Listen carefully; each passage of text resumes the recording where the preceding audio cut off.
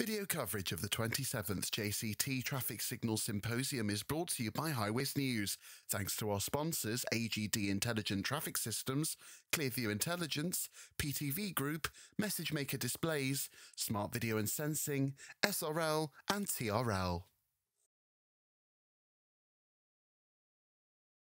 Okay. Morning. Hope everyone's feeling fine and dandy this morning. This morning, Jenny and I are going to talk about 5-second minimum green.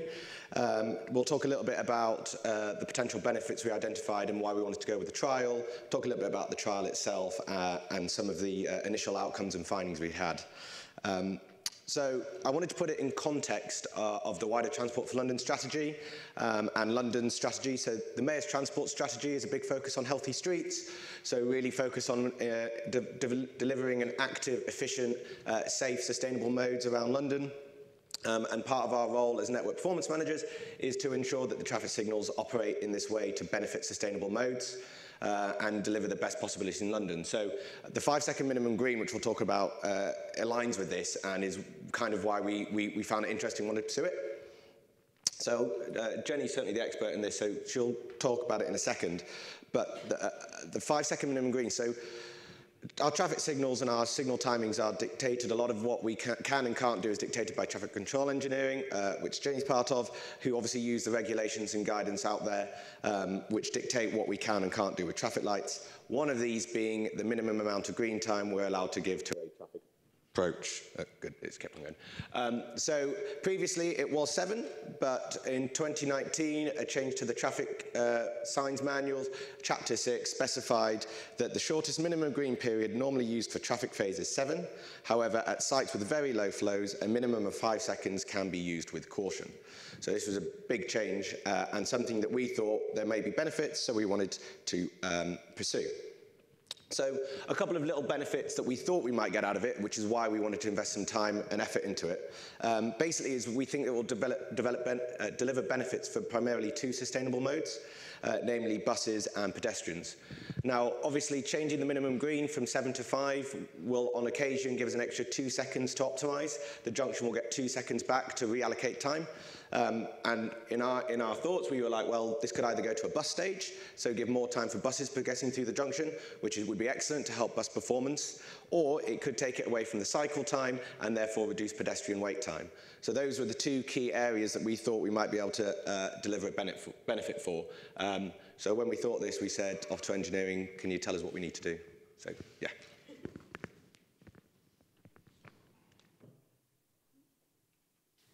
Good morning, everyone. So when we were posed this question of going it back, I want to take everyone back to that chapter 6 sentence. So it states, with very low flows, a minimum of 5 seconds may be used with caution. So from an engineering perspective, there are 2 things that kind of point out there. The first one is, what is very low flows? And the second one is, what with caution? So it's quite we're used to, as an engineer, you want like really rigid areas, and this wasn't one. So I just asked myself the typical engineering question, which is, if I do this, what could go wrong? And the first thing that the question is, could the safety critical timings become inefficient? So if you've ever trained anyone new to the industry and had to try and explain to them why the intergreen times are the way they are, you might do what I do, which is just that some people in the 1960s thought these were probably right, but validate them when you're commissioning them.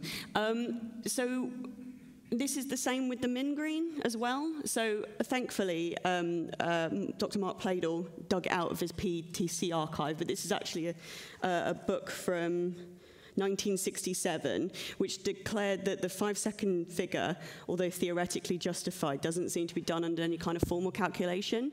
But obviously, stuff has moved on since then. So if you think about acceleration or how fast vehicles need to move now, you could justify it could be lower, but we don't really know why. So when you're changing any of these basic building blocks of traffic signal design, you run into this kind of knock-on problem of like, if I change this, am I suddenly making this inefficient? And all of these statements. So it's just a thing we need to investigate. So the question's still unknown. So this is one of our investigation points. So we translated that unknown into a condition that needs to be met. So we need to make sure that minimum green time is a duration long enough so that all the additional safety critical timings still work. The second one is, would all the traffic signal equipment work? So we've got a lot of old equipment out there. That's actually not that old, but this was some sites that I went to recently, snapped some photos. We've got a lot of stuff on our network, and some of it which is obsolete. So we've got over 6,500 traffic signals out there, and that was a conservative figure like at least 10 years ago now, so we've probably got more. And we also have a bunch of vehicle detectors. So we've got the old AIMS IRDs, and we've got some new AGDs. So will all of that function with a 5-second minimum green? Obviously, if you're giving extensions on vehicle detectors, they need to be able to get to a speed before they can detect for the extension. So again, we've got 2 conditions now coming out of that, which is will the controllers work, will the detectors work? The unknown 3, this is the tricky one. Will the traffic signal remain credible? So in a perfect world, in a network world maybe, we'll be able to flash up the green for like a second, and drivers will be like, cool, and just go and not worry. But we know that's not the way that drivers behave. They'll start not trusting the signals and violating tactfully because they think they're not working. So we don't know whether that difference from 7 seconds to 5 seconds will result in drivers no longer trusting them. So that's our last condition. We needed to evaluate that. So we've talked a lot about with caution. Let's talk about low flows. So we don't know what low flows are. We don't know whether that's a low flow for London, whether it's a low flow for the junction, whether that's a low flow for the area, whether that's a low flow for the UK. So we would have to investigate that as part of our trial. What's TfL's idea of what low flows are? So we've got a pretty good skeleton of a trial now. We've got some conditions that we need to investigate. So we decided to do some on-street trials, which hopefully would lead to us being able to build a characterization of a site where 5 seconds would work. Yeah, I'm going to jump on for 2 slides. So just a little bit about the trial sites we selected. So we chose 12 sites across London. We used our own site knowledge within our department to choose these sites, and they had a variety of different characterizations and characteristics that we wanted to test. So we got a nice idea from our first phase of a trial. What we did want to know is roughly when we think sites might run down to 5 seconds, because obviously this is only a change to the minimum green, not a change to the maximum green. Obviously, if our sites are running scoot, they can still optimize up, etc. So we divide it into 4 categories, which you can see here. I won't bother reading to you. But obviously, we wanted to see whether there was going to be a benefit for sustainable modes. So all of these had bus routes traveling through them, and they all had pedestrian facilities. And very quickly, early on in the trial, when we were really still going through it, we were quite quickly able to identify that there's also a grouping. So that we would pick them based on categories, but we were also able to group them, which is what engineering have used to basically do their analysis, the different groups of signals. And these are the four groupings. So cycle phases, ultra low flows, so this is exits from private estates, basically. Very low flows, so where it's a very, very low flow, so a couple of vehicles. And then other, and others are a much bigger category and something we need to investigate further, as Jenny may touch upon, on a second phase and a third phase of a trial. But that was a categorization. There's loads more of information about it in the paper if you really want to read that. Right, thank you. Hopefully that's working again. Okay, so when we've picked these sites and we need to test our conditions, we decided how we were going to capture that data. So for the first 3 conditions, awesome, they're the easiest ones, so it's going to be on site observation. So all of our engineers always attend what we call a commissioning or a local acceptance test to see how the design is affecting the road network. So in terms of clearance time, detection for extension, the traffic signal controller, we could do that on site observation. The trickier one was signal credibility. So we couldn't stop drivers and say, do you still view this signal as credible? I don't think we got much a good response. So we made the kind of statement that we would do before and after surveys on red light violations and see whether there was any kind of percentage increase on red light violations. And we'd have to draw the conclusion that if there was an increase, it was due to this lack of credibility. Now, that's a statement that I say knowing that that's not necessarily, that's kind of causation, correlation. So, but it was the best shot that we kind of had at the point. And the next one was very low flows. So because we weren't testing against anything, because the DFT hadn't said very low flows is this, we kind of made the assumption that, well, if the flow was too high, then people would start red light violating. That's an assumption. So again, we did before and after surveys on red light violations, but we also took counts so we could see like whether there was, at this point, we would start getting a high red light violation. So this is an example of the kind of documents we used to capture. So we built these site observation reports, which we asked the engineers who went out to commission these sites to fill out.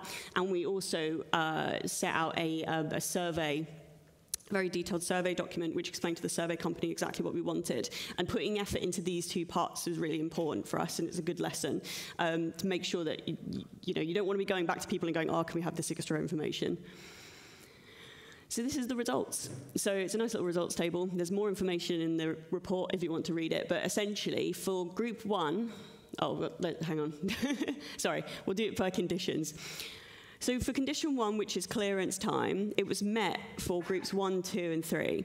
It wasn't met for one site in group 4. But we don't think this was because the intergreen times became inefficient. We think it's just because the junction had a severe blocking problem, so we couldn't see vehicles pass through. So it's worth a lesson that because we didn't see it, we cannot conclusively say that the condition wasn't met, which is, if anyone does any kind of trials or stuff, this is a frustrating condition because you kind of want to come back and go, no, but it's not for that reason. But to err on the side of caution and safety, you have to say it hasn't been met. But we can see it was met for cycles ultra-low and very low public highway. The second one's detections for extensions, and this is where I give a big thumbs up to Topaz. So all the sites that we used for the detection worked fine, but we did notice that a lot of these sites didn't have detection anyway for extensions, which is kind of what you would expect for low-flow sites. You wouldn't put up an extension because you'd assume that they'd be able to clear in the min. And just to kind of bolster that, the current TfL equipment standards state that your detector has to meet Topaz 2505A, which has that statement in it, which makes us happy, basically, that they'll definitely be able to detect low-speed vehicles. The next one is signal credibility. So for this one, we didn't meet it in Group 3 and Group 4, but we did meet it in Group 1 and Group 2. So again, this was due to the red light violation increases. We couldn't say that it was specifically because 5 seconds is suddenly non-credible, but we don't have the evidence to not say it isn't. So we had to say that they didn't meet the condition. And the next one is traffic signal controller, so very similar. Meeting Topaz means that we're confident that the signal working value will be sufficient. And for the very low flows, that condition, this was the tricky one. This is where we've got some questions. So all of pedal cycles were able to discharge under 5 seconds, regardless of how many pedal cycles we observed. So, and the reason for that is obviously pedal cycles don't line up like that. They line up like this. They use the whole step line. They go off at a fair clip. So is there a pedal cycle flow which could be considered high? That's a question. For Group 3, we saw this like kind of, I can't remember what it is, like rule of thumb perfect point, which is that if you have 3 vehicles in a lane, they are all able to discharge under 5 seconds, but any more than that, and they start getting trapped. So we had a head scratcher trying to work out, is 3 vehicles per lane per cycle a good rule of thumb? It's a question. In Group 4, we noticed that one of the sites didn't ever optimize to 5 seconds. And we realized later that that was because it was originally picked because it could optimize overnight, but we didn't test it overnight.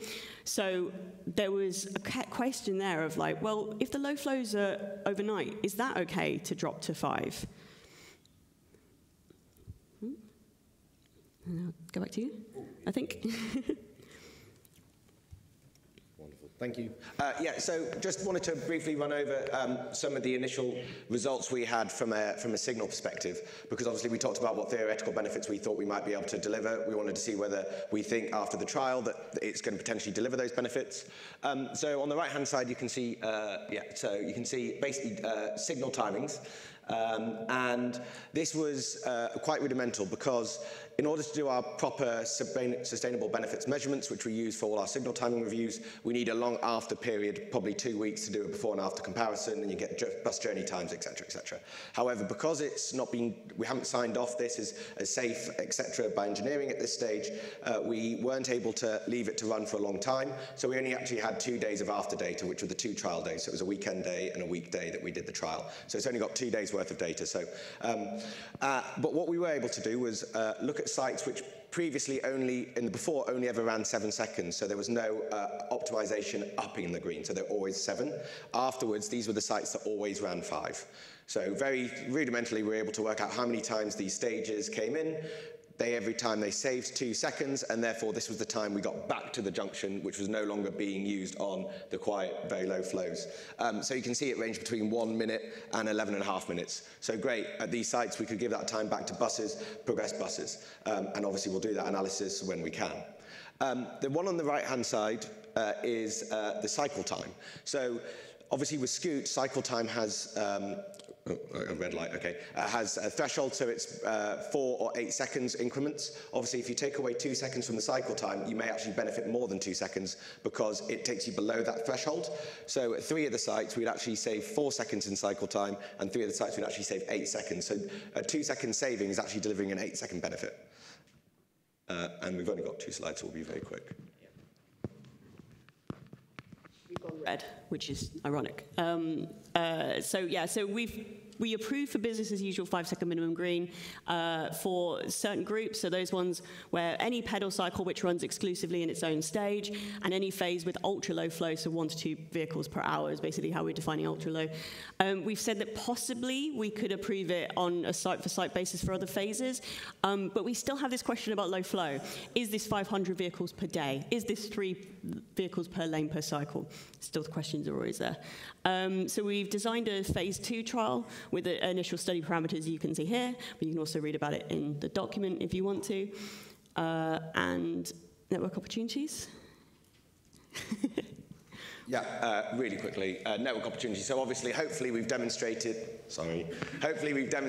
that there is a potential benefit for us by lowering this minimum green from 7 to 5. And obviously, we really want to progress this further and take further trials to see where we can implement it. So we are looking at doing that. We are looking at future trials. We are looking at future sites. And there is an opportunity here to really deliver a benefit through quite a simple change. So yeah, I think that's it. Perfect. Any questions?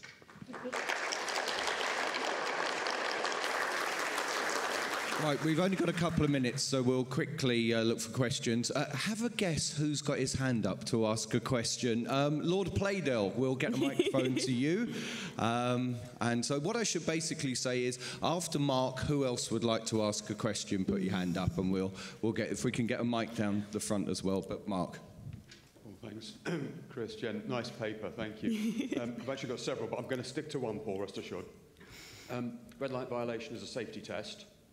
Did you look at how long after the end of the green that violation was occurring? Because with the shorter green, obviously, were they violating later compared with the violation level you got on a 7-second min? Yeah, so that was part of the thing that we said. We said, like, is this a red light violation really fully after the cycle? Is this a red light violation immediately after? Is this leaving AMA running? We also captured that. Is this also positioning themselves because they want to overrun the ASL, that kind of thing? So yeah, we did collect all of that data. So we did do some kind of site where every single site where Korak Van Tool, if anyone knows him, he basically just sat down, looked at the video and just went like, okay, I think they were doing it for that reason. We can't make assumptions of the reason why people are violating are, but it seems to be frustration. So it is a matter of, I don't think I'm going to get enough time, so I'm going to violate it. And also sometimes tactful violation as well. So they know that there is nothing there, so they'll go. So yes, in the short answer. Thank you. No worries. Excellent, thank you, Mark. Lyndon. Mine's basically about the detection at the stop lines, etc. Most of ours, the stop lines, we don't extend. So if we're looking at the X loop as the first point of change of state, 5 seconds, you're not going to be pulling off the X loop or toggling it before he's gone back to green. Did he do anything to the stop line detection to make it extend? So in London, we tend to not have exit loops. So there's a mover. Is that mover? Yeah. See, London's very anti-mover. We have barely any mover sites. We didn't test any mover sites, but that is something which we'll look at in the second part of the trial to see whether there are those affected. Our stop line detection tends to be IRDs or video cameras for the detection, and for the extension, it's a MVD, SMVD, video detector at this point. But yeah, so we didn't do any testing, no, is the answer to that. Okay, thank you. Any more? Yeah, one more just.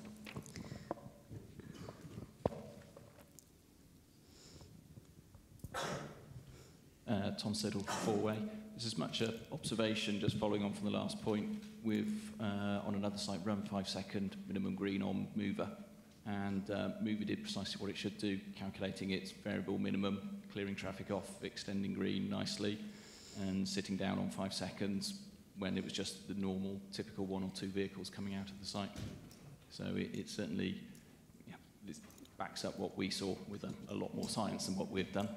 But yes, it works very well with mover as well. Perfect. Yeah, as Jenny said, obviously we don't have a huge number of mover, if any, really. So we tested what we had, and we want to do more tests. So hopefully we'll have more information about other sites and other criteria in future. Yeah, just for the audience. So I think it's cracking this as a little way just to save that little bit of efficiency all the time.